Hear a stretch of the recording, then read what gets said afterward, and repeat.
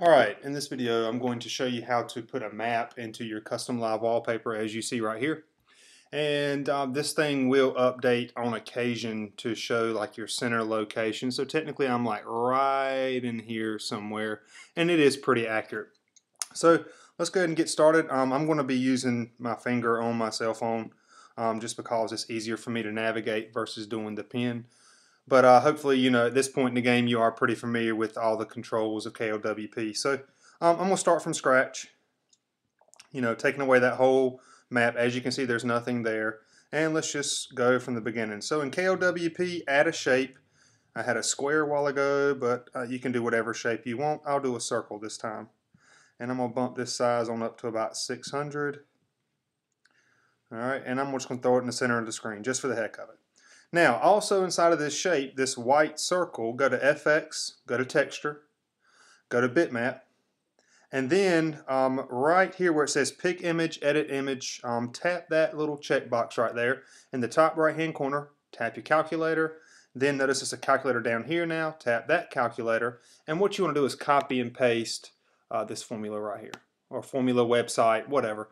I'm not too familiar with coding. It's just a little bit of trial and error, and I've been able to get things to work. Now this I found at a website. I think it was on Reddit. But basically what this is, it's going to pull a map, a static map. It's going to put the center of the map at your longitude and latitude, and all this little math going on in here. It's going to make it pretty accurate. You can tweak the size if you want, and then the zoom, you can change this number if you'd like, and the scale is 2. I think if you change the scale to 1, it's not as high res maybe. But I think the scale is just 1 or 2. I'll leave it just like this. You might want to tweak that number there to zoom in some or zoom out some, but I'm going to let it be. So check. Now on my advanced editor right now, I do see a map. You might not see one. It's okay. Click Save and go back to your home screen, and you should see a map now. So that's that. That's how you put a map up there. Again, let's go in here real quick. Now notice, okay, I'm seeing like an airport over here. I'm going to zoom a little bit and see what changes here if we mess around with that zoom. So let me go to KLWP, let me go back to that code. Let's change the zoom to like a 12 and see what happens. Alright, I'm going to save.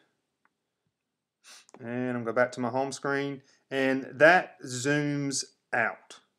So there's that same airport a moment ago. So by making that number lower, you zoom out, whereas if you make that number bigger, I'm assuming you zoom in.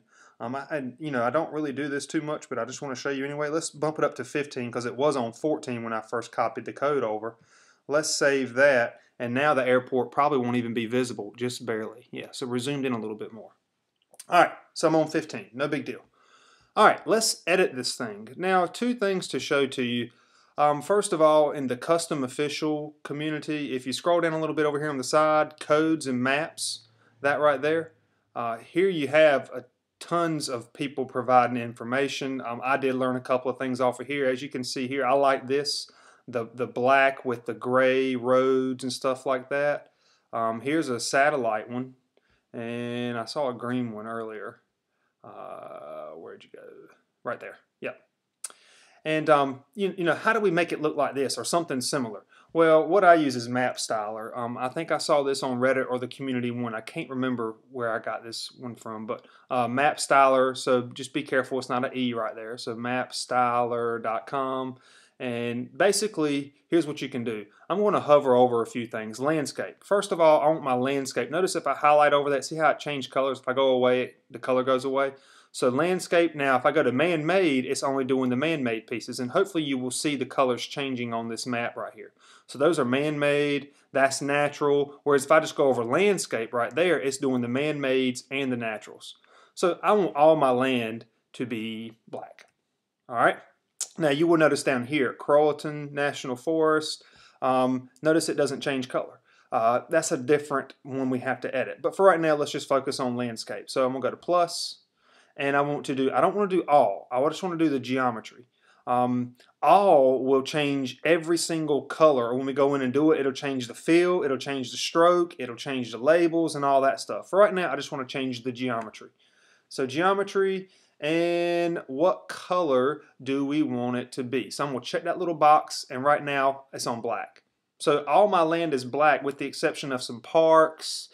If we zoom in, I bet if we do zoom in, we'll see some things that are not changing as well. But I tell you what, just to fix the park, notice if I highlight park over here, notice I'm highlighting things. If I highlight park, do you see Croatan change? Watch this, right here, here, and some of this stuff up here, and some of this stuff down here. If I go to park again, bam, it's all changing. So if you want it to be black as well, all your land, you have to go to geometry. Now I'm doing geometry and not geometry fill. I'm filling in the whole thing, no border or anything like that. So if I go to check, bam. So that's filled in. There's still a piece of land down here, and that's in Camp Lejeune in Jacksonville, North Carolina. What would we have to edit there? I'm not quite sure, but I'm not going to stress about it. Most of my land is black. Okay? And let's see here. So I'm going to kind of zoom into where I am so we can see it and how it's going to look relatively similar. Alright, this is my general area, Wilson, North Carolina. So a few other things over here, Bridgestone, Firestone. I'm guessing that's a business. Maybe that's why that's showing the way it is. I tell you what, I want to see this word Wilson differently. So let's scroll back up. Administrative.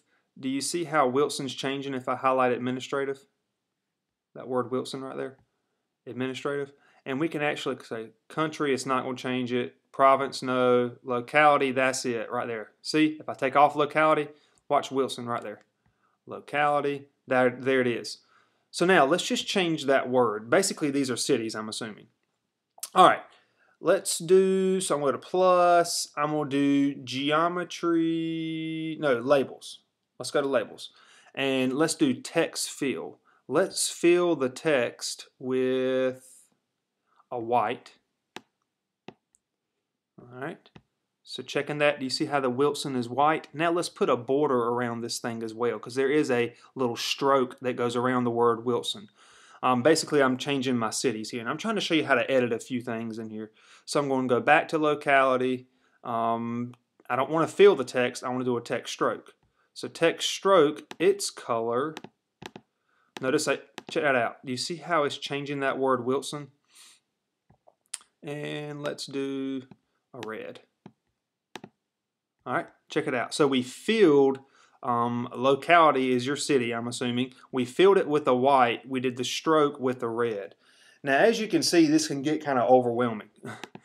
Trying to get everything changed because it didn't change any of these other words right here. Fleming Stadium, our roads. We'd have to change, the road down here. We'd have to look, where is it, a highway, a local. You see all these things changing?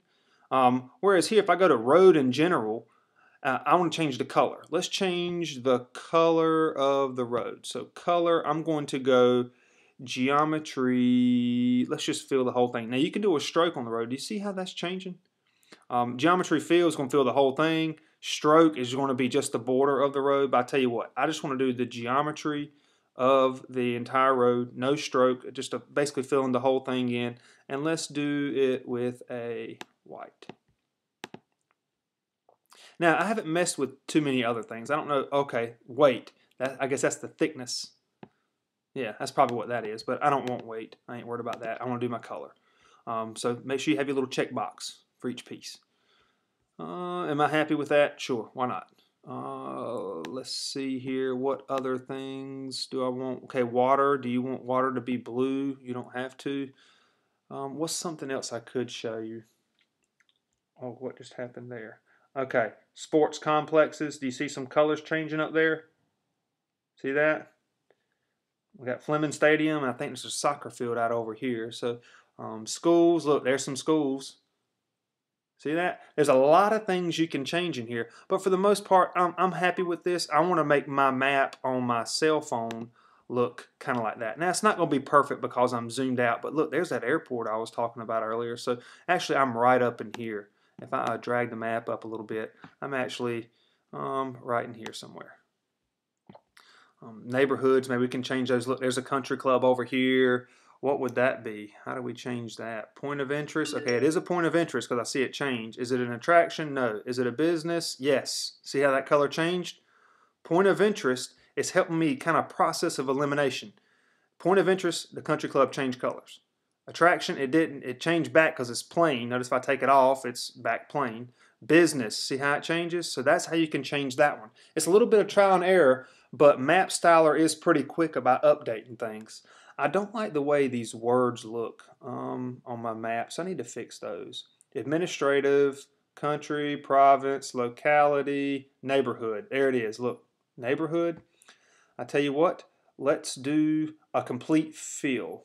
I don't know how that's going to look. Never mind. Okay, text fill. Let's fill the text with a yellow. Why not? All right, see how it's filled with the yellow? Now, what kind of border do we want to put around this thing? Since that's text fill, I can actually go back to neighborhood, text stroke, and we can put a stroke around this. So color, let's do a green.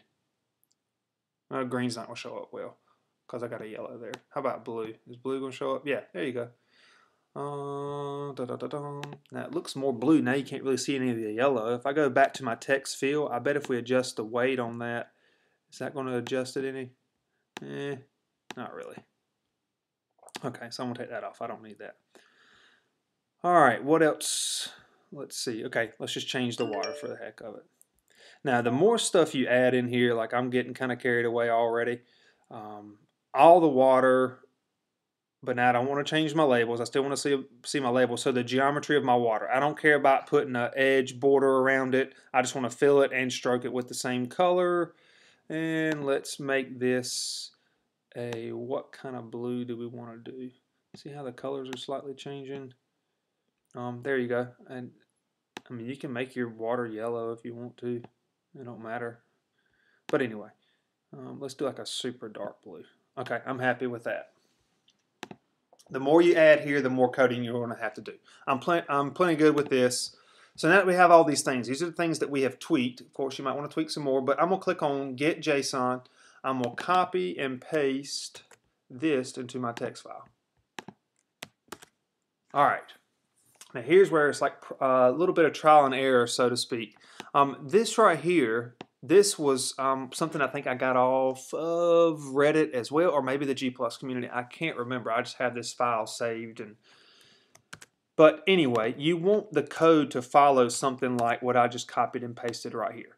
Every new thing we add, we have to do it and style and now feature. Let's hunt around. So look, landscape was one of the first things we did. So for feature type, notice it says landscape. So I want to change this to landscape. And then in the coding, you have to have this little straight bar. I think it's called a pipe, or I just call it a bar. All right, so there's the feature. Now look, element. This says all up here. Well, this element says geometry. So we want to type in geometry. No quotations though. Geometry, stylers. There's no stylers up here. Color. Color. Now, how do we do the color? Notice I don't have any visibility or anything like that with this. I didn't do anything with saturation on Map Styler, though you could, and it will give you that code down here. So I don't need any saturation. I don't need this 250 piece. I don't need visibility because none of that is in my code. But notice I'm still keeping that straight bar between geometry and color. Every new little piece that you add in here, feature, element, color, saturation, you have to put a bar in between them. Now, all you want from the color are the 6 numbers or letters or whatever they may be, and you want to put them right there. So I'm going to cut and paste, but really it's the same color. Leave that 0 alone, leave that X alone. That's the color that we want to copy over. All right. So that one's good. What do we do with this thing? We copy, and I'm going to paste it into my code. So let me go back into KLWP, and this one code right here should change our land. Now I'm not going to go through here and do all of these, but one thing to point out to you here is this. When we paste this in here, notice I have a blank line beneath this. I've realized sometimes it doesn't work if I have that blank line, so simply delete back and make sure your cursor is right there. But notice the scale, I was talking about zoom 15, scale 2, and then here's where I copied the and style feature, blah, blah, blah, blah, blah. That's that stuff right there. Make sure you're watching this video in HD so you can read all the stuff that I'm putting down. But that should be good. My cursor's at the end of that code. Check. Let's save, and let's see if it did apply the black land. That's all we did in this code. Bam. See, it's already starting to look like this. Now, I'm not going to do all of this stuff. I tell you what, I'm going to do the neighborhood thing. Since I should be able to, look, there's my neighborhood right there. It should say the Village Country Club West, but notice this one's blue and I think it's filled with a yellow. I want it to look like that. And basically you do this process over and over and over for each piece that you add. So now let's go into our text and let's hunt for neighborhood. Where was that at? I think it's this one right here. Yep. So let me show you how to type that in. I'll tell you what, I'm going to take, I'll take this right here, I'm going to copy, and I'm going to paste it down here.